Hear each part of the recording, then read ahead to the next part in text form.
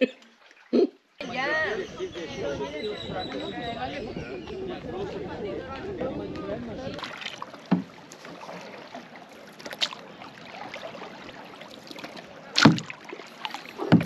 everyone and welcome to Destination Penguins.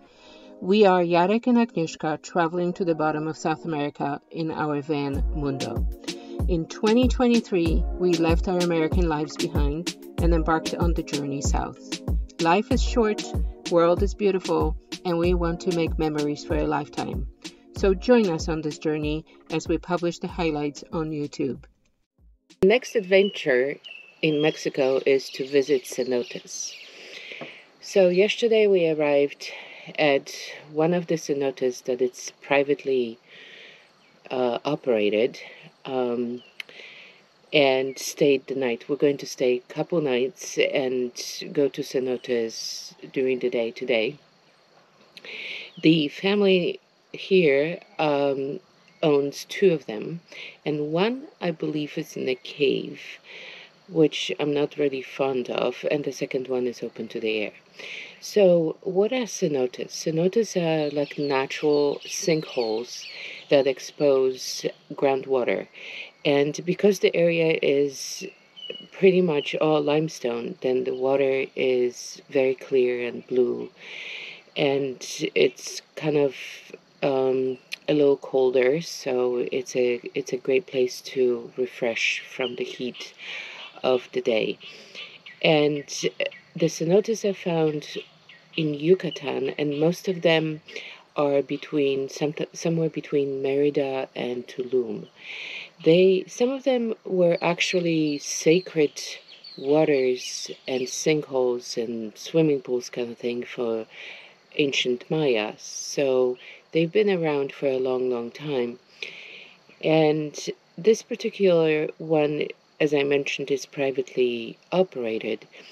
So it's a lovely place. It's still a work in progress. They building a swimming pool. I assume they're going to build some cabanas as well. But the grounds are gorgeous, and I kind of always have a soft heart for people who start their business with the garden. The garden is beautifully maintained. There are beautiful plants.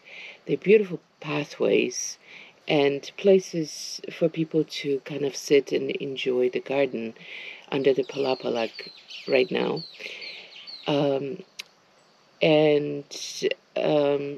Yeah, the weather is gorgeous as well. It was kind of chilly at night, but during the day it's nice and warm, and it's not very humid. So it's like an ideal place to spend a few days. On top of it, we're here alone. So there's no other overlanders. The family doesn't live here on site. So pretty much yesterday, the cenotes closed at 5 o'clock. There was probably last person here about 4:30. And after that, we're here by ourselves. And technically they open at 8 o'clock, but it's 8:30 and there is nobody around again.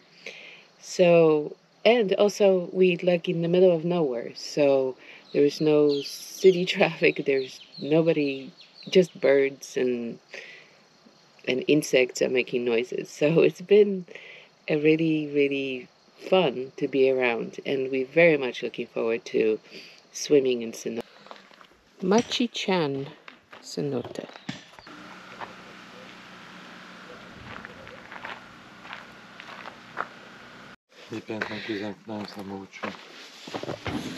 Okay, we're going to get on this, I don't know, colectivo, and they're going to take us to Cenotes. Oh. Nope.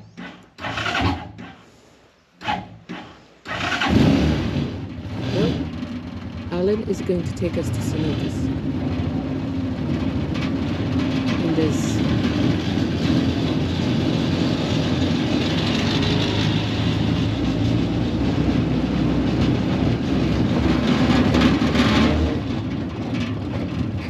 I wouldn't mind walking.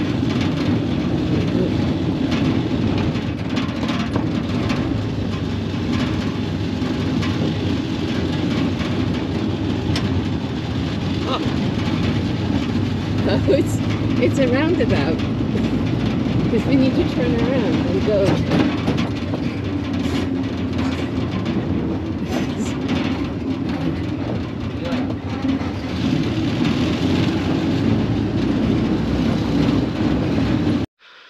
Okay, we inside the cenote, and it's just a small opening in the sky. There's a whole bunch of roots coming down from a whole bunch of plants, and then there's stalactites or stalagmites, I'm not sure which. And then there's the cave, and then there's the super clear water, and it's just the two of us.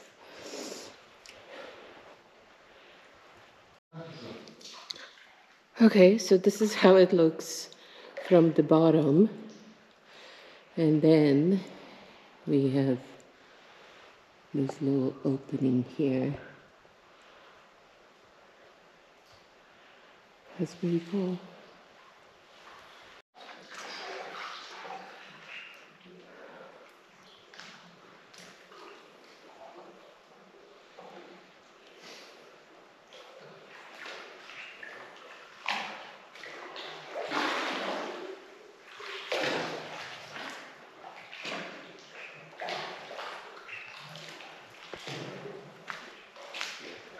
I wonder why there is this hole in here.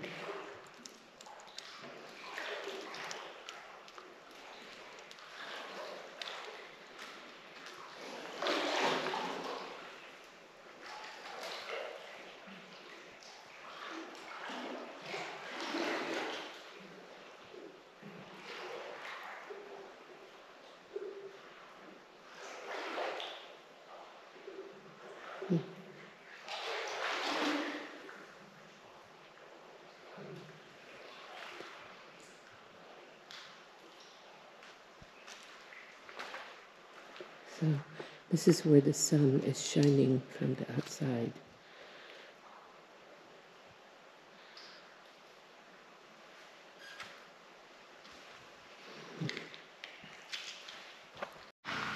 Alright, so this is the entrance to the other cenote, which is a cave. Okay, so the second cenote is in a cave, which is not my favorite. It's kind of a long way down, and then it's right here. But look at the water. I mean, it is amazing. It is very beautiful in here, I must say.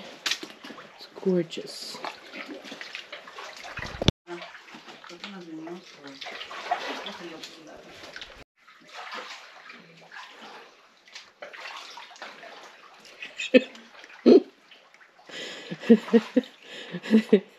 Is this the royal wave?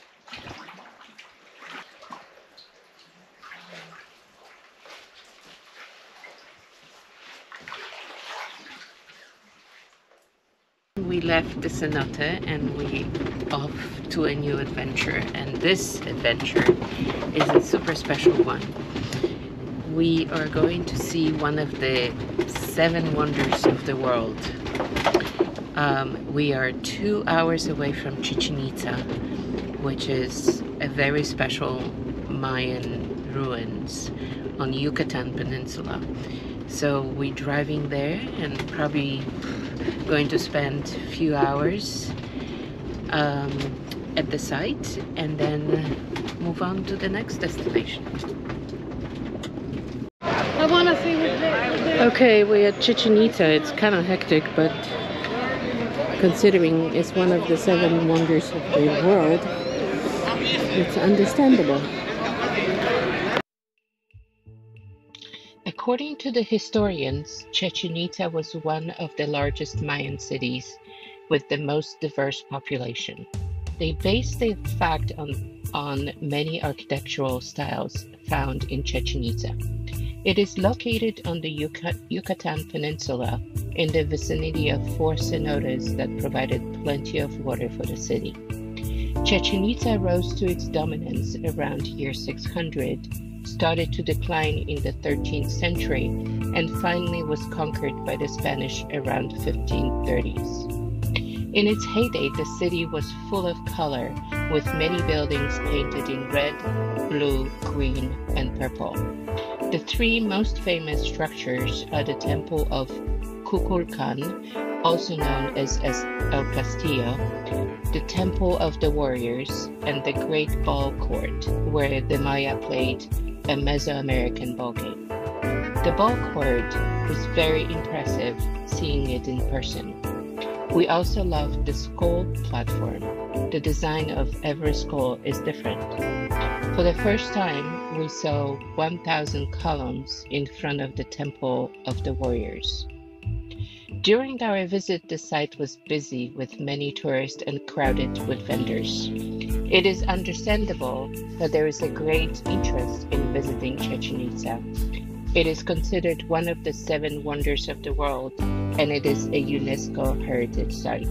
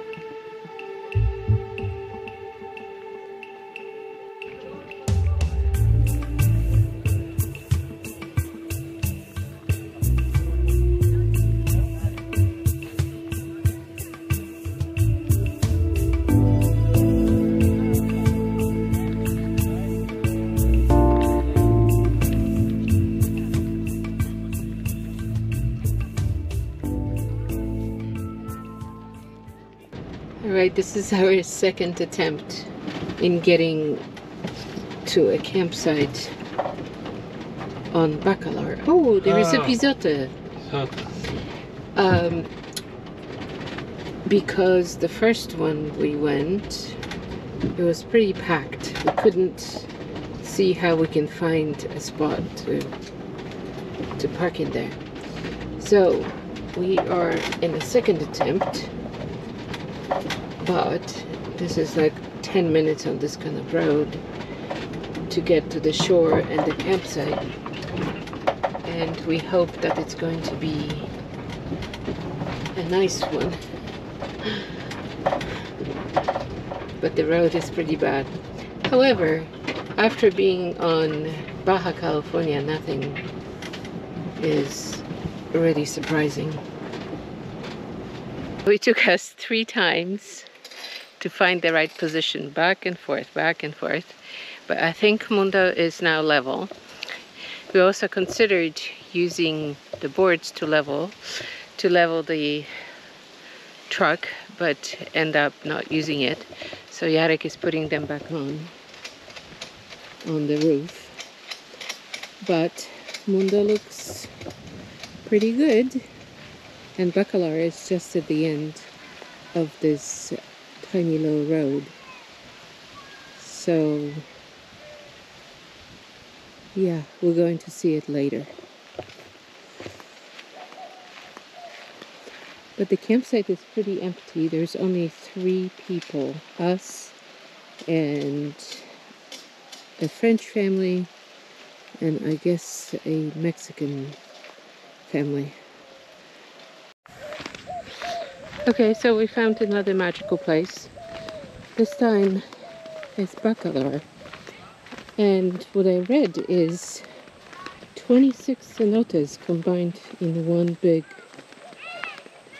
sort of a lake, lagoon, I don't know how you call it, but it's fresh water and it's very, very blue. And the thing you do here is take kayaks and you go kayaking, or you just sit and enjoy the water and you can swim in it. But it's gorgeous in here. First of all, these ducks are adorable.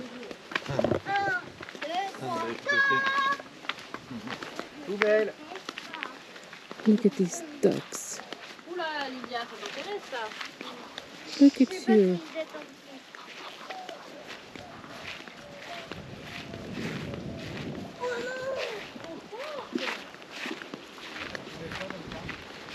Wow, this is very pretty here. Wow, look at how clear the water is.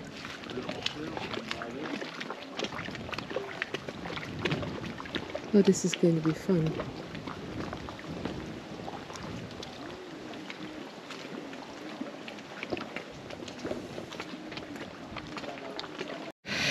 Okay, so we found this paradise here again in Mexico, and look how clear the water is.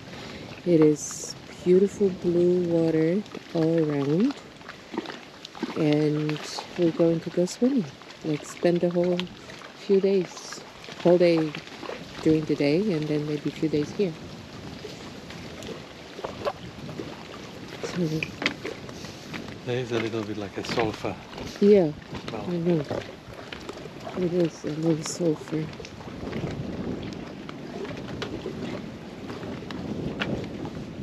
Like this? Oh. maximum 4 per person, you cannot come up with. What? It's 4 people. Maximum 4 personas.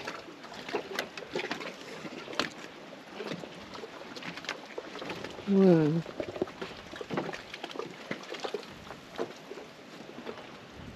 There's another deck over there.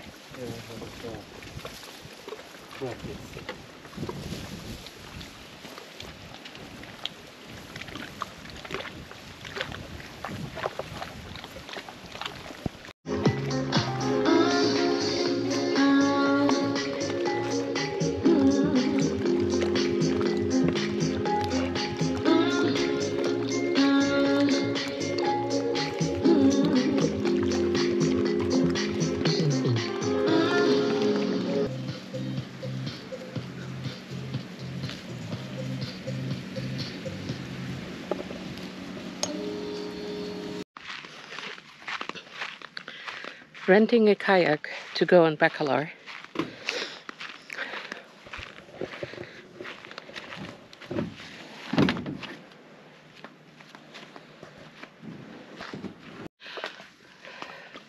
Się nie przeglądaj. Tak jest. Trzymaj wiosło. Okay, hold on. Ooh, sorry.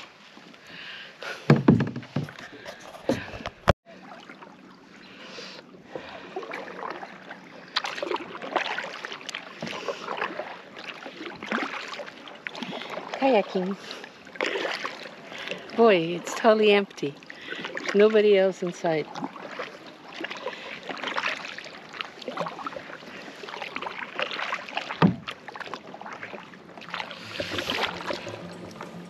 The water is so blue.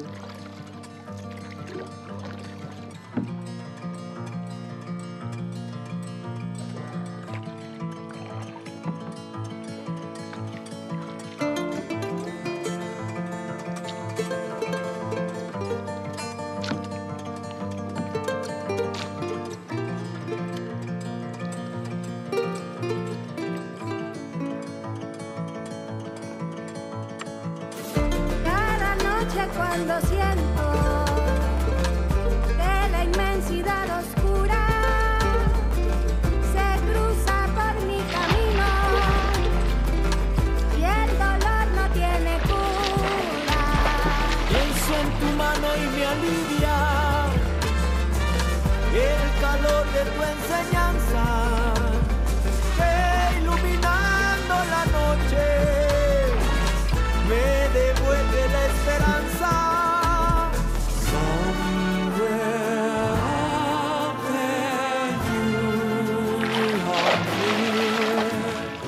In your presence I've no fear.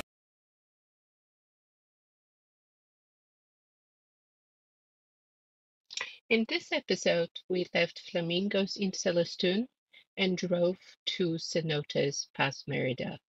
We stayed there for a few days and then we drove to Chichen Itza to visit the Mayan ruins.